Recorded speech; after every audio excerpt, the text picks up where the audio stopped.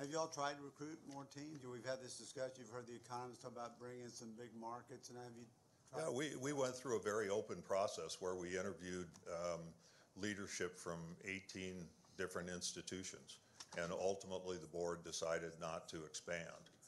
But we went through a very transparent process where everybody at the other institutions knew just exactly what was going on, and you know, those are, as a commissioner, you never want to hear somebody's looking at your members, but taking a forthright approach to it is what we thought that we needed to do. And so we went to the schools we wanted to talk with, told them that we were going to go through this process, and then did so. In the end, we didn't add anybody, but that was the process.